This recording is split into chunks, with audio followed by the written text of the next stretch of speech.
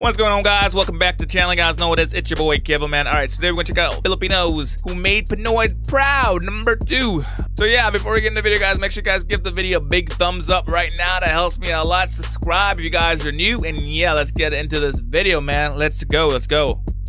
I'm gonna bend you over, Salt Poppy, and no one will stop me. You understand me? I'm the underdog, bro. You don't even know what you stepped into, bro. You don't even know. Salt Poppy, some strong words over there. First of all, I'd like to thank God, my team, my brothers, and my dad for training me for this event, and my coach. Salt Poppy is very humble. I'd like to thank Happy Punch Promotions and Misfit Boxing, KSI, for giving me this opportunity. I'm very happy to be here. And I'd like to thank Andy Worski as well for taking this fight. Respects. Yeah, respect for that. And he can talk as much as he wants, but I let my hands do the talking in the ring. Yes, sir. That's one thing, very humble. Final word? I just wish him a speedy recovery. Oh. I'm starting kids like my age in the streets. I grew up watching Manny Pacquiao. Showboating from Salt Poppy. Salt Poppy has some of the best arms. Jeez. Salt Poppy ain't playing. Salt Poppy making a statement with that one. Social media has been taking over the entertainment industry. It's also starting to make noise in the professional sports industry. Yeah, because we got YouTubers who think they're boxers now.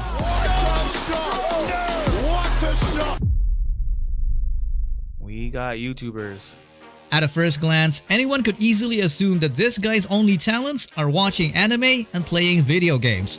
This chubby Filipino dude is a living proof that muscles alone don't win fights, but real talent and skill. Meet Nathaniel Bustamante, aka Salt Poppy. Salt Poppy. He was born and raised in Candelaria, Quezon. At age 14, he moved to the UK with his family for better opportunities in life. He loved boxing ever since he was a kid because of Manny Pacquiao.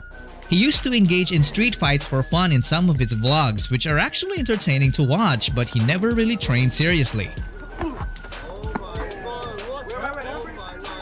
He worked as a nurse in a mental health institution for 5 years until he struck gold when his fake run challenge on TikTok went viral. His popularity skyrocketed, and it didn't stop there because it became even more popular when he started uploading videos of himself pouring salt in the most ridiculous ways you could ever imagine.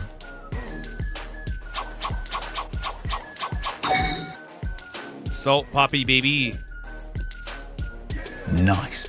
This is when he earned his infamous nickname. He made his boxing debut in March of 2022 when he was given the opportunity to match up against the English YouTuber Halal Ham. Halal Ham? Days before the fight, Salt Poppy's opponent couldn't stop talking smack. You think you're better than boxing than me? Bastard, shut up! I'm going to send your Filipino butt to China. Bastard, shut up! But come fight night, he made Halal regret everything he said. That's why you don't disrespect them, man. I want to see this guy fight again. The internet took notice because it was 3 full rounds of humiliation. Yes, sir, Salt Poppy. And he's delivered emphatically. What an entertaining performance. But at this point, Salt Poppy was only seen as some chubby guy who beat another chubby guy. So he got matched up against a Twitch streamer who was more fit and more arrogant than the first one. I'm not coming in here to like have fun. I'm coming in here to murder you, bro. And that's what I'm gonna do, bro. Is there an element of surprise that you're worried about with Andy, right? We haven't seen a lot from him. I've lost 10 kg for this fight. I feel more conditioned. I'm gonna take him out in first round. Oh yeah? Really? First round? All right, Salt Poppy in the black. How about Salt Poppy the southpaw, a la Manny Pacquiao from the Philippines? Salt Poppy has some of the best hands. Jeez, my guy's not playing, bro. Those hands can't swinging, bro. Those hands can't swinging. Those hands can't swinging, my guy. Yes, sir. Poppy making a statement with that one. They've waved it off. The Philippines celebrate. 1, 2, 3. Light them up. And my guy is down just like that, baby. This man was talking about a fight with KSI earlier in the week.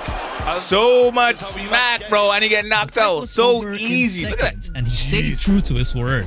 The internet then blew up as Salt Papi violated every ounce of Andy Warski's ego. The matchmakers then wanted to see how Salt Papi reacts when he gets tested. Like really tested. So they matched him up against an American MMA fighter, Josh Bruckner. On paper, it was looking like our guy didn't have a chance because not only does this guy have a total of 8 professional fights, but he was also bigger at 6'1" and stronger judging by his muscles. Like, come on, just take a look at the difference. But come fight night, Salt Papi got hearts. Josh should be excelling. He's the longer fighter. Should be touching Papi from the distance. Oh, knocked him down already. Jeez. What a shot! Man. Salt Papi, bro. He may not get up. He's struggling here. It's over. It's all over. One knock in the chin and my guy's down, bro. My guy's down. That was a Manny Salt Papi, baby. Inside the guard. You don't see that a lot. And taking advantage of the inside lane and popping him. this was the fight when Salt Papi gained the respect of everybody, even the pros. Who are the top 3 creator boxers? Creator boxers, right. That's what they call them. Salt Papi. Yes. One? Salt Papi won? Yes.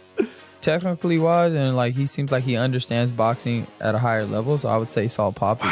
Technically. Also well deserved. He is so entertaining, so good, so sexy. He just so like he gets everything, and he's understanding it, and I think he's gonna get better. This win catapulted him into the top 5 pound-for-pound influencer boxing rankings, along with big names such as KSI. My guy is higher than KSI? What? My guy is higher than KSI? Logan Paul is number 1.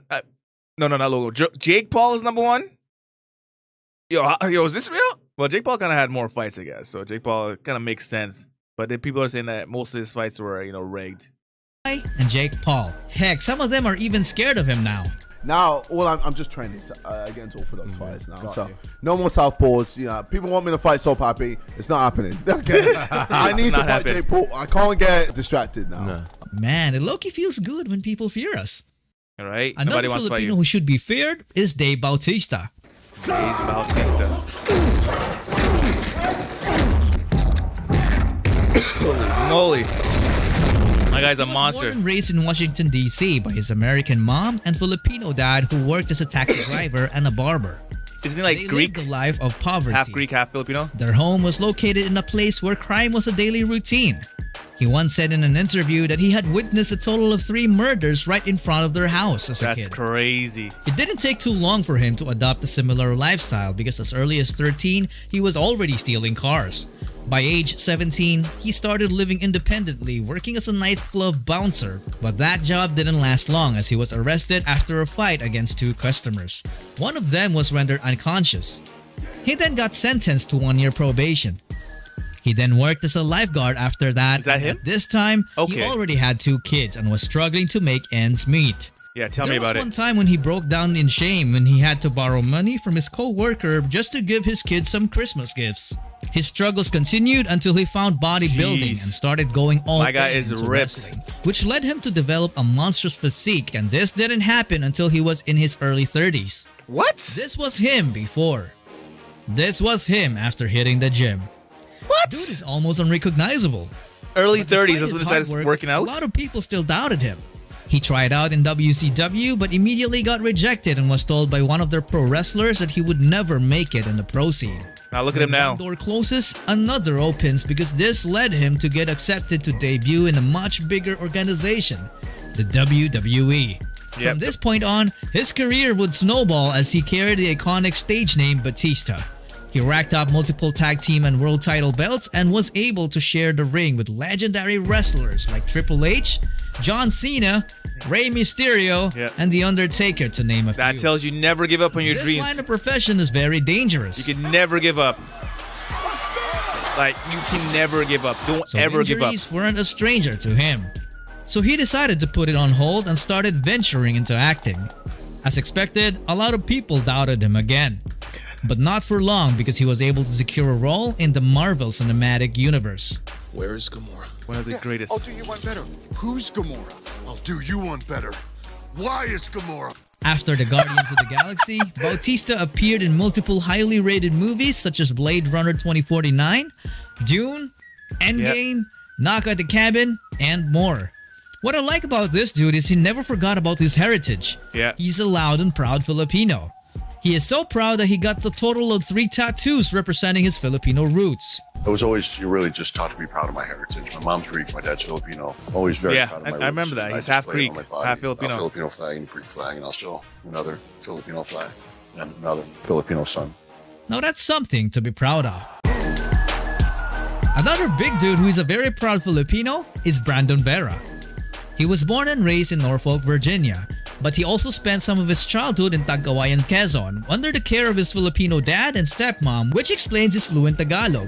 Nakakatuwa si Brandon, no? Diba? Pinoy na Pinoy, ang galing managalog. Mas magaling ka pang managalog sa mga Pilipinong nakatira sa Pilipinas. Nahihirapan pa minsan. Minsan, mga ibang words. Yung may malalim. Oo, pero diretso, hindi bulol. Diba? Thank you. Taga saan ang pamilya mo rito sa Pilipinas? Tagkawayan, Quezon. And si Ma'am galing Batangas. He even knows a lot about Philippine history. Marami ka bang alam sa Pilipinas? A lot. My favorite one is the barong. Yung barong Tagalog, pambansang kasuotan ng mga lalaki. Oo nga. Anong alam mo sa barong? Saan galing yun? Bakit? Saan galing ang barong? Yeah. Saan ba galing ang barong? So, the history of the barong is I was told when the Spanish colonized the Philippines, they tried to make us wear clothes. Kasi, di ba, we were savages, not wearing clothes. So, pinusutan ng damit and then laging tago yung mga weapons ng mga Pilipino. Nagtatago sila ng mga sandata. Okay. Lahat. I guess the way that they fixed the problem was they came up with a shirt that was see-through. The barong, Tagalog. Para makita nila kung may tinatago o may daladalang sandata yung mga Pilipino, ang pinasuot nilang damit, yung kita yung loob. The tattoo on his back is also noticeable. The letters are an ancient Filipino writing system called Baybayin, which reads Mundo, Hangin, Apoy, and Tubig. Okay. A Pinoy avatar. The Pinoy avatar. He wrestling in his high school days, which earned him a 4-year athletic scholarship at Old Dominion University. But he would later drop out as he wanted to focus only on wrestling. He enlisted in the US Air Force and joined the wrestling team, but his career would be cut short because he would suffer multiple torn ligaments in his right elbow. This got him medically discharged by the Army. Nothing seems to be working in Brandon's favor, but he never gave up. That's the key. He rehabbed his elbow on his own until he was strong enough to enter the Grappler's Quest submission wrestling competitions. He didn't have a coach or a trainer, so this caught the attention of Lloyd Irvin, a Brazilian Jiu-Jitsu black belt and coach, who invited him to train with his MMA school. He later then turned pro and went on to have an 8-fight winning streak while finishing most of his opponents with his signature kicks, ooh, and devastating headshot, baby. Kai Clinch, watch the knees. That one hurt him. Amir was shaken, and it could be over quickly. Though he didn't quite reach the goal to become a champion in the UFC, he did become one in ONE FC in a brutal fashion by finishing all of his opponents. The wrong way. Oh, body shot. That hurt him. And he goes upstairs as well. Look from the nose. The punches come down. Yuji Shimada steps in. Ooh, my guy walked into that one. And let him do what he does best. Ooh, that's it. It's all over. You're done. You're done, boy. But he was already 40 at the time, and his age would start catching up as he would lose against Myanmar's Aung San Suu. In the present day, Brandon Vera had already retired and moved to the Philippines permanently. He also built his own gym called the Alliance Training Center PH to help train more young Filipino MMA talent. Nice, I like that. Talent, especially in combat sports. Hey, forget everybody knows Manny. Everybody knows Manny, bro. Everybody. Fought the very best. Historically great fighter. Yeah. He also has a case for greatest fighter pound for pound. I believe that. Ever lived. I believe that. That's too much power. Too much heart. That's a fact. Of the Philippines, Manny.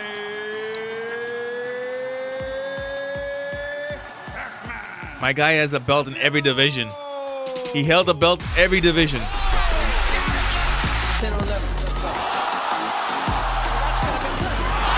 Just so much power with that left.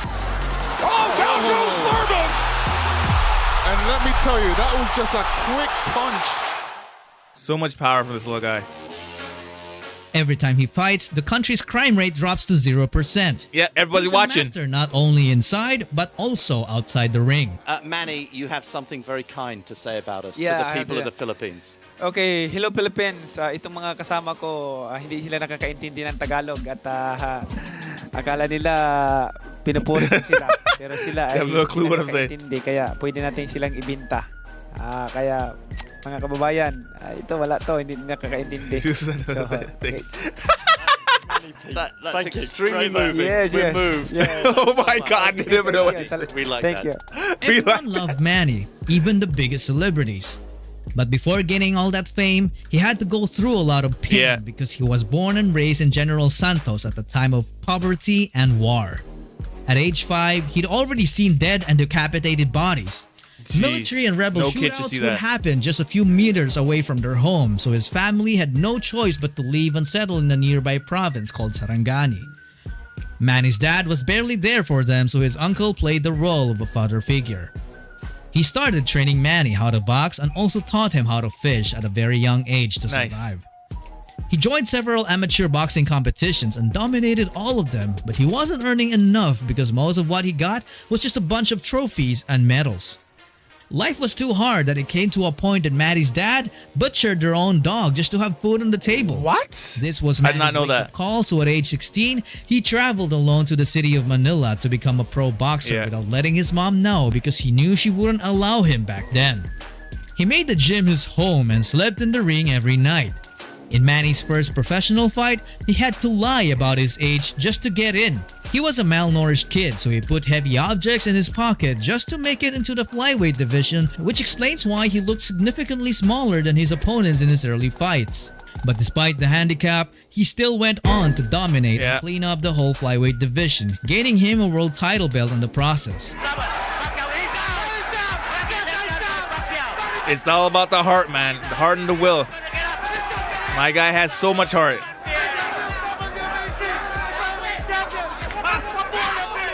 In spite of this achievement, Manny was still relatively unknown to the world.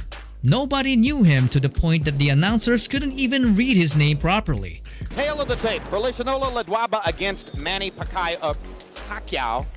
Not everybody knows his damn name. But Manny's anonymity would only last until this very night. Boom! He took this fight on only 2 weeks' notice, and he is banging Ledwaba right now. Big right hand upstairs, and now he's got Ledwaba bleeding badly. The eyes of Ledwaba. That's a TKO victory for the very impressive Manny Pacquiao. I frankly had never heard of him, but I've seen and heard. Everybody in the world knows him now. I want to see him again. He would then beat everyone in bantamweight, so he had to move up to featherweight, where he would earn the nickname Pac-Man, as he would devour most of the Mexican monsters in the division. That power behind the arm. That power is deadly, bro. That power is straight up deadly. That's why. It came to a point and that he trained so hard. Featherweight division, even the lightweight division, was willing to fight him. Not even the prime Mayweather. Did Floyd duck Manny Pacquiao? Yes. I have to believe that Floyd is ducking. So Manny was forced to move up to 2 weight classes. Manny had to face his idol himself, Oscar de la Hoya. Oh, okay. Their size difference was so noticeable that Manny's countrymen got worried about him. There was even a bill that was passed just to stop the fight from happening. The objective is to protect the pride of our nation. Wow. Protect him from a possible debacle that may be detrimental to his health. Some say this will be a circus. Because you see a big man fighting a small man. But the fight still happened, and Manny shocked everyone when he completely dominated the much bigger fighter and even made him give up in round number 8. Yeah, and he retired after that, right? De La Hoya retired after this fight. Manny then went down a weight class to visit the lightweight division to put Ricky Hatton to sleep. Ooh! I think Ricky retired after this one as well.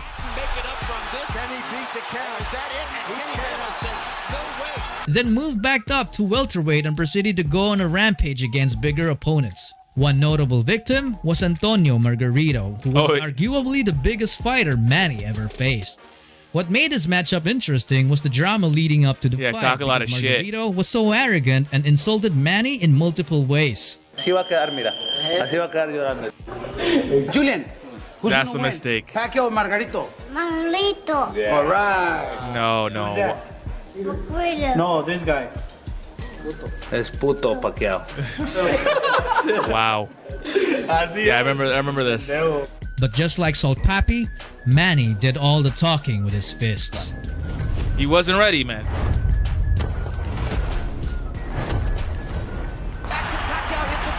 And the thing about it, Manny's going right for the guard. He's making you open up.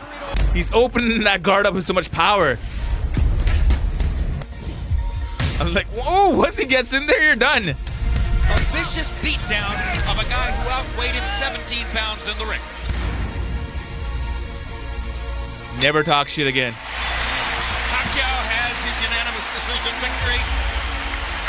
Margarito has a vicious beatdown. I wonder if they're going to talk about the Jeff Horn one. His 5th consecutive conquest. The Jeff Horn fight with Manny. That was kind of a... Pacquiao's career is definitely full of interesting fights, but it would take hours if I had to share all of them. For now, let me just give you a perspective on the magnitude of his achievements. Manny is the only 8-weight division world champion. And he has held a total of 13 world titles across all of them. This is a feat no boxer has ever done before. He made it into the box. See, this is why I said Manny is the greatest, man. I don't care what anybody says. Like, Manny is the greatest. What other fighter has done that? No other fighter. They need to put it down in the history books. The greatest fighter, living fighter currently right now, living, because he's alive. So the greatest living fighter ever has to be Manny Pacquiao. It's not Mayweather. I don't care. Even Tyson said it's not Mayweather, and I believe it's not Mayweather. It's Manny Pacquiao, man. World fighting bigger guys and retired fighting even bigger guys. He was the people's David against the world's Goliaths. And because of his legacy, he became an inspiration to many aspiring young athletes. Yep. If Manny can do it, we can do it too. One of them was surprisingly a young woman, Heidelin Diaz. She was only 9 when she got introduced to weightlifting by her cousins, as they used to haul wood, which is a common thing in the provinces to gain extra money. She liked it instantly as she discovered that she was actually stronger than her cousins, who turned out to be boys. They also lived a life of poverty as her parents struggled to make ends meet. Heidelin was the 5th child among 6, so his dad's income as a tricycle driver and a part-time farmer was barely enough to support them. She had to borrow shoes and uniforms for training and gladly took hand-me-downs. Going to the gym was even a struggle for her because she didn't have money for fare, so she had to sit on her friend's lap to avoid paying. Despite all the difficulties, Heidelin kept going and her hard work paid off as she got selected as the wildcard entry in the 2008 Summer Olympics in China, making her the first ever female weightlifter to compete for the Philippines in the Olympics. Nice. She was only 17. What? Making it to the Olympics was a good achievement, but winning it all was the ultimate challenge. In Heidelin's case, the gold eluded her for more than a decade, and it eluded the whole country for almost a century. 97 years to be exact. Her journey was full of setbacks and crushing defeats, but there was one thing she didn't do. She never gave up. Yes, that's why you gotta never give up. Never.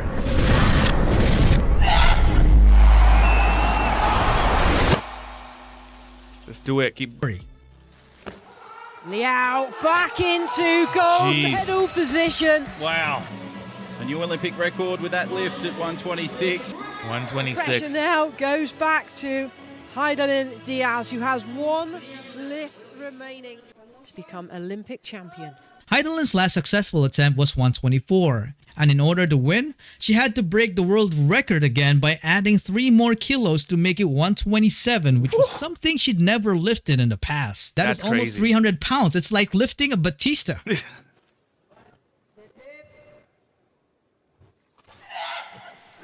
Okay, up, kick, kick it up. Now she needs the jerk.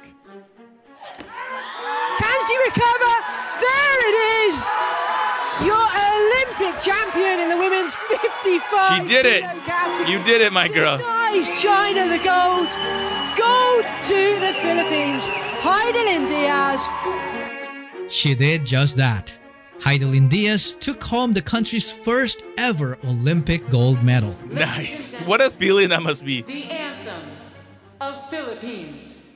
The Olympics is next year. I'm kind of excited again.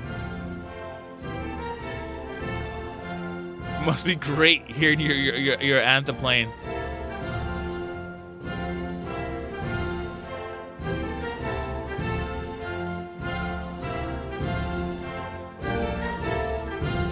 Like, what a feeling that must be.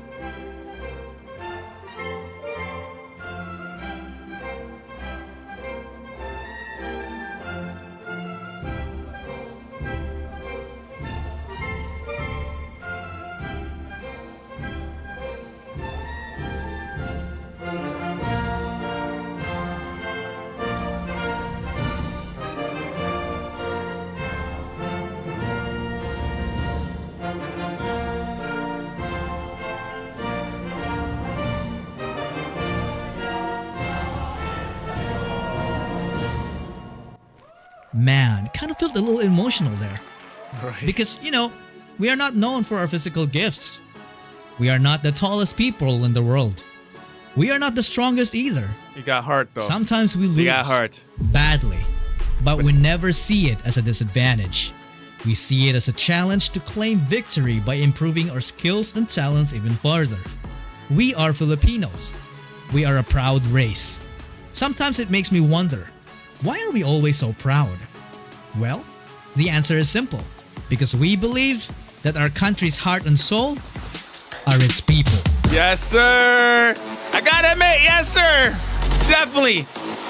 Definitely the heart and soul.